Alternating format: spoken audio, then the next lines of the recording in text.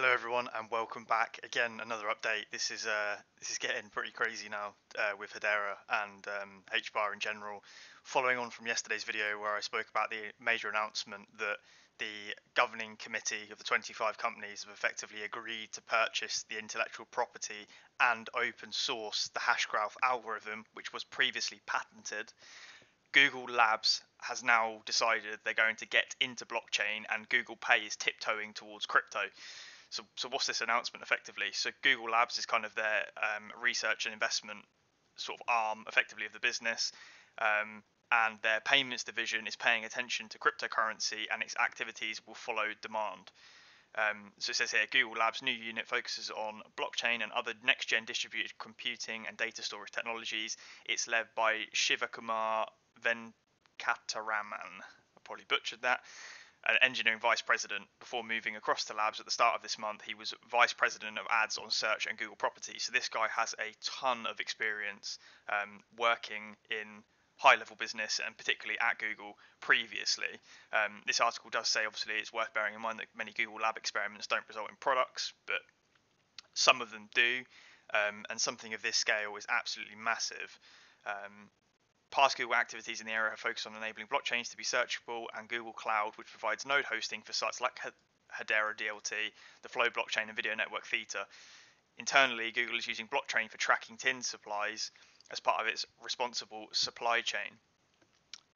I don't think this is a coincidence.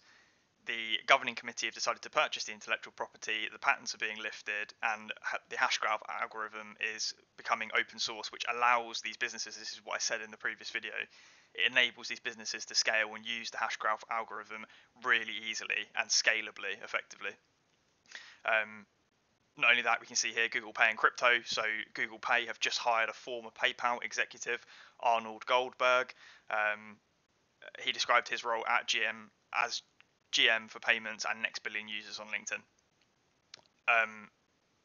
Most recently, the SVP and chief product architect, and before that, he led the solution for merchants.